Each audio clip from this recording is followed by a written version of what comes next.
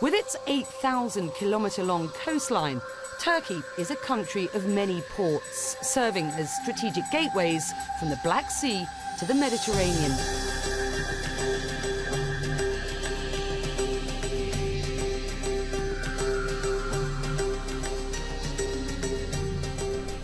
In 2011, 85% of Turkey's foreign trade was carried by sea.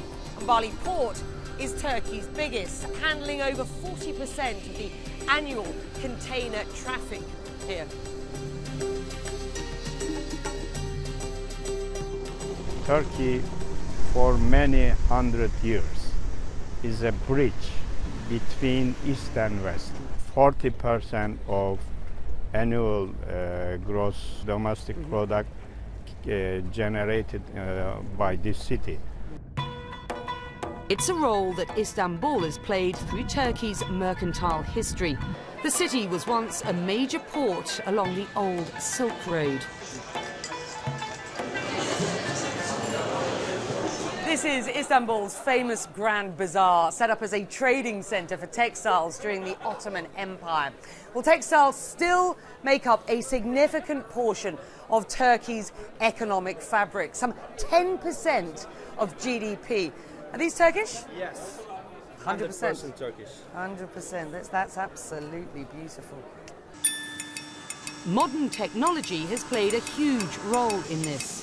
Zorlu Textiles is one of the biggest factories in the region.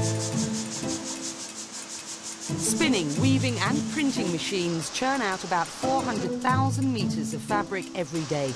This is the modern face of an age-old industry. How important is the port to your industry? I'm just thinking, for example, how much do you ship from the port, export? We ship about 60-65% from ports. The ports are very efficient and, of course, cost-wise is an advantage compared to trucks and cargo.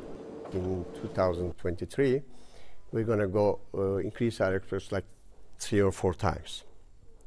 This is a nice projection, but to be able to do that, we need about 10 times more ports than we have now.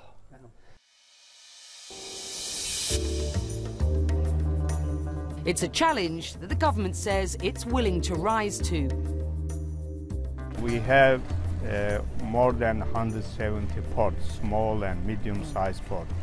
So we are going to increase the capacity. Removing the port in the heart of the Istanbul will be replaced by adding up other capacity in the coastline, where it starts from Black Sea to Med Sea. The country is going to be a logistics center as a whole. While Istanbul's competitive advantage as a hub is undoubted, developing new port infrastructures countrywide is crucial to ensure Turkey's role as a global gateway.